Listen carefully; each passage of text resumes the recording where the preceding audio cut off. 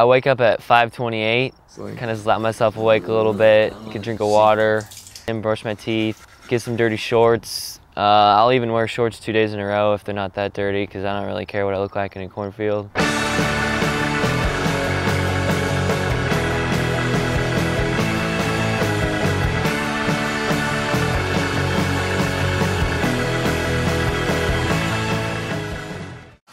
Eat a little breakfast, start packing up my things in my cooler, make sure my water's set, make sure I got my iPod, my phone, my radio, check the weather real quick, just kind of put all the stuff in, get everyone loaded up and roll from there.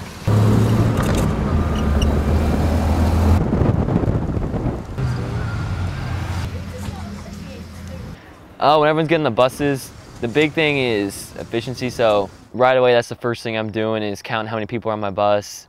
And usually I'll talk to the boss, figure out what fields we're going to, help the bus driver out where we're going.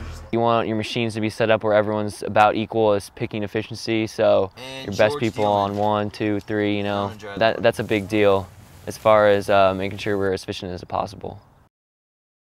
Detasseling has long been a part of the corn world. Detasseling helps to enable seed corn to produce the highest quality of seed possible through cross-pollination. Corn plants naturally have both male and female characteristics. If the corn plant is left alone, it will self-pollinate. The tassel will release pollen onto its own silks. When this happens, the corn plant produces kernels that cannot be used as seed. Detasseling is simply the act of removing the tassel from the top of the corn plant. By removing the tassel, the plant is designated female. The plants with the tassel still attached are designated as male. This way, the male corn plants appropriately cross-pollinate with the female corn plants. Male pollen plus female silks equals awesome corn seed.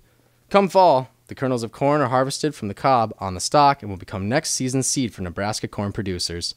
When it's time to detassel, then the seed corn company comes in, brings in the mechanical pullers to pull a lot of the tassels first, and brings in the personnel carriers if it's tall.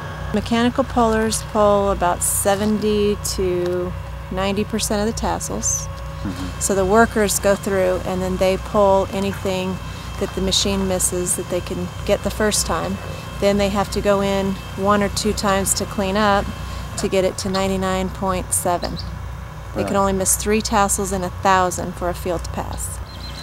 To do a round, which means they do 1 row up and 1 row back, will probably take them about an hour and 15 minutes. The work's tough, but you get a lot of hours, you get paid really well, especially compared to other jobs around here. Yeah, you know, Nebraska's full of a lot of, you know, blue-collar work ethic type people, you know. They're really good to be around.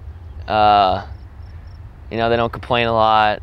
Like the parents, I know they all detasseled, so, you know, they're having all their kids detassel. I mean, you share everybody's pain. You kind of know what everyone's dealing with. You move on forward with a good work ethic and knowledge that you'll use for the rest of your life.